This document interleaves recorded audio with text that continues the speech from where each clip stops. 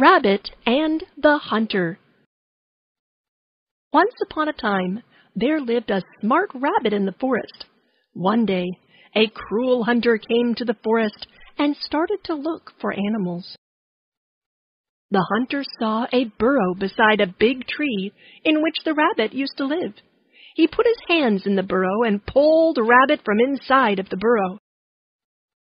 The rabbit was scared, but he was brave and asked the hunter to set him free. The hunter laughed at the rabbit and said, "You're so small and cannot do any harm to the big hunter."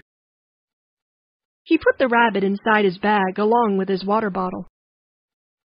After an hour, the hunter felt thirsty and said, "Oh, it's too hot.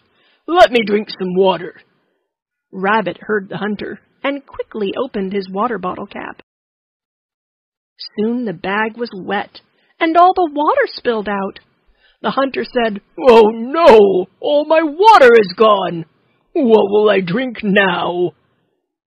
and started to empty the bag.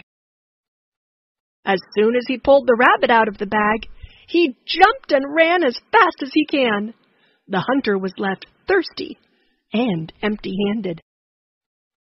Moral of the story: never judge anyone by size.